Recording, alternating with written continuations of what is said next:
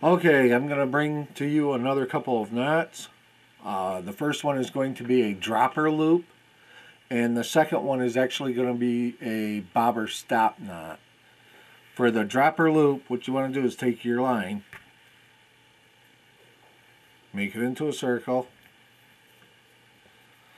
You got the two lines up top. What you want to do is just twist them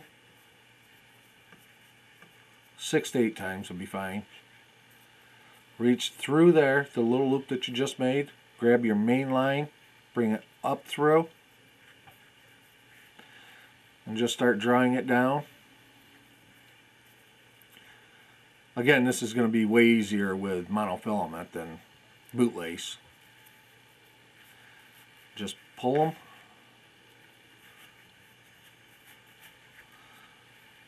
And that'll make your loop. You can also join two lines together with this. What you want to do with two lines is take your first line and your second line, bring them together like this.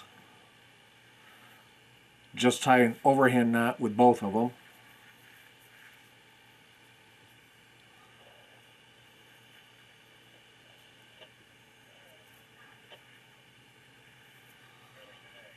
This here knot's just to keep the two lines together is all. And then what you would want to do is make your loop up above the knot here. Make your 6 to 8 winds with it. Then bring that overhand knot right up through them. Like so. Draw it up. And then you can just cut your loop here off. That's a 100% strength knot. So, well, 90 to 100. So that will hold pretty good. Okay, for the bobber stop knot, I know my lines here are the same color and everything, but you'll get the general idea.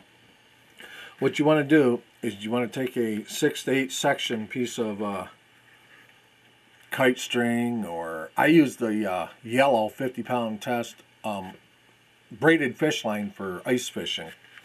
What you want to do is you want to take it, make a loop, set it down onto your main line. It doesn't matter which tag end you start with, just as long as you start with one of them.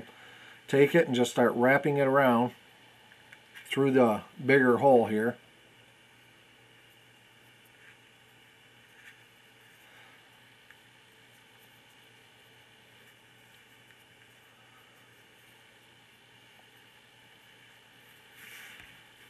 Then grab both of your tag ends and pull at the same time.